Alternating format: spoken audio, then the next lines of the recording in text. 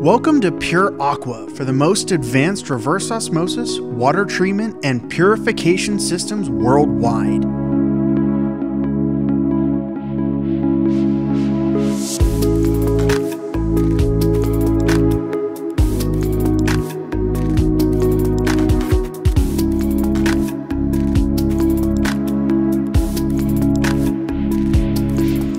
We're at the world headquarters of Pure Aqua Inc. and production comes with the fabrication of multiple systems going to the Middle East. Now, these systems are used for multiple purpose application in which we have several trains with redundancy amongst each train. We're treating well water with an RO system which will be used for agriculture purposes, and on the side by side in this application we have nanofiltration systems which will be treating the city water, and that water or the product water of those systems will be used for potable use. So on the feed side of the nanofiltration or potable use system or train, we begin with a pre-chlorination skid. Now this skid is a constant chlorination where we'll maintain a residual chlorine within the tank of about half a ppm to ensure, of course, the water is effectively chlorinated and disinfected. We have redundant recirculation pumps along with redundant chemical dosing pumps or chemical injection pumps. We'll be, of course, just dosing 12% chlorine, and which is just sodium hypochlorite. And this is controlled by a Siemens PLC where the residual chlorine will be constantly monitored, and based on that we will adjust our dosing settings of the chemical dosings.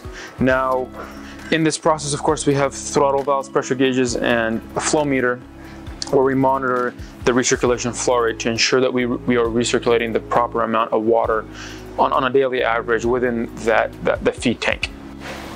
So now, continuing on the potable side of this project, we begin on the nanofiltration system where this has been completely skid mounted with both pre and post treatment. So on the feed side of the nanofiltration, after the disinfection skid, of course, we're going to have a brake tank or multiple brake tanks, and then we have twin alternating feed and backwash pumps. These are Siemens 5s, and of course they're stainless steel 316 and manufactured by Grundfos. We have typical isolation valves, check valves, and pressure gauges for the isolation of these pumps, and of course the program automatically alternates between these pumps and kicks both on during backwash. Now, after the water gets pressurized to about 40 to 50 psi, it gets passed through a carbon filter where organics, taste, and the residual chlorine, which is maintained within the storage tank, gets neutralized, and then from there, of course, we begin the feed into the nanofiltration side of the process. So after the carbon filter, the water gets injected with some anti-scalin, where the anti-scalin tank is shown here. It has a mixer, a metering pump, and a low level switch.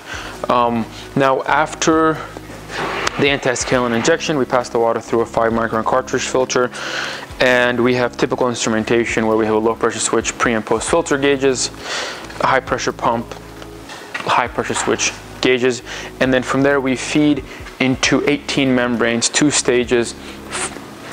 The first stage will have 4 vessels, and the second stage will have 2 vessels. We're using ASME pressure vessels here as it is required in this application. And on the reject and product side, we have very typical instrumentation. Now, we pass the water, the permeate water, through a calcite filter to neutralize the pH and remineralize the water, as this is used for potable or drinking water.